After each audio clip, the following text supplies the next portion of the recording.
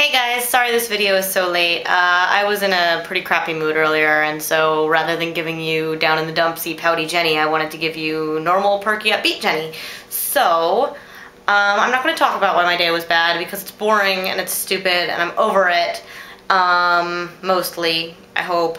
And so instead I'm going to talk about all the really exciting, fun things that I've been up to.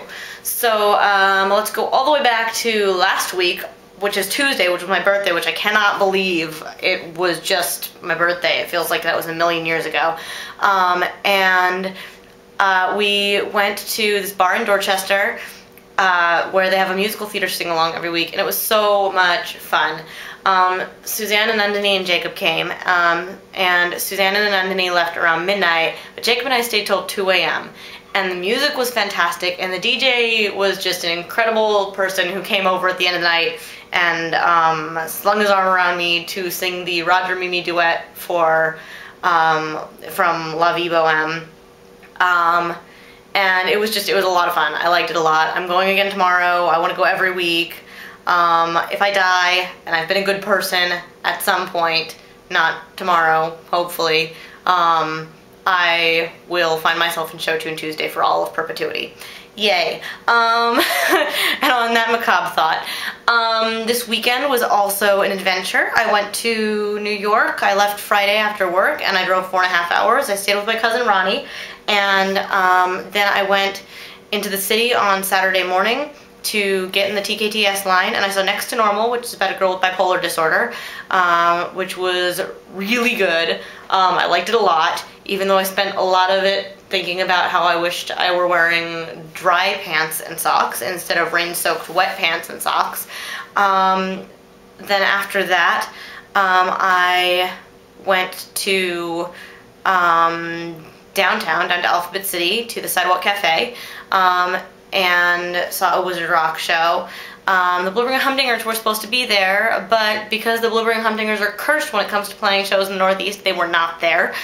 They were stuck in North Carolina, but it's okay, because I still got to see Swish and Flick, and Madam Pince and the Librarians, and Potter Inc., and Bella and Lestrangers, and they were fun. So then I went back to Ronnie, spent the night, and drove back Sunday morning, which was a little bit scary, especially getting out of my cousin's area in Long Island, because there were trees down all over the place due to the wind and the rain, and that was very scary. I got back here, I hung out for about half an hour, I headed to HPMA. We didn't talk about magical creatures like we were supposed to. Instead, we talked about cons, which is what I'm going to talk about for the rest of this video, because I am very excited about cons. First of all, I'm excited about Infinitus, because Infinitus is going to be a blast. I just bought my registration tonight. I saw that it was going to go up as of March 31st, so I was like, okay, I have to buy it now. And so I'm all set. Even more certainly than just the fact that I'm Myrtle, I am definitely 100% going to Infinitus. I have bought my ticket, I'm looking at flights, I'm looking at hotels. That stuff is still kind of a big question mark, but I have my pass and I'm going, and I'm so excited to be joining the world of nerdy Harry Potter cons. Yay. And then the other con that I want to talk about, which we planned at the HPMA meeting yesterday, is a con which is yet to be named, because it was called Hogwarts Prom, and then that title was purloined, Harrison, you hear that? Purloined, by a con that's happening in Canada. So we're working on another name, but I want to be really involved in the planning of this con, and I have so much confidence in Amanda, who is sort of taking the reins and planning this, and it's going to be a lot of fun. It's going to be Wizard Rock, it's going to be stuff other than Wizard Rock, it's going to be Quidditch, it's going to kick ass, and you should all start budgeting for a Northeastern con in April of 2011. I don't know details yet, but that's when-ish it's going to be. So plan for it, because it's going to be a blast.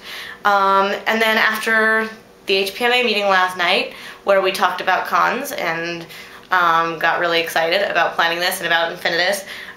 Every single person from the HPMA meeting, which wasn't a lot because of the rain, but everyone who was there came back to my apartment, and we were met by Jacob and his friend Rebecca, and we watched 2 Buffys, and we talked a lot, and it was so much fun, and I'm so glad that I'm involved in HPMA, because it really is just like, I don't know what I would do if I moved to Boston and not found HPMA. I would be really lonely, I think.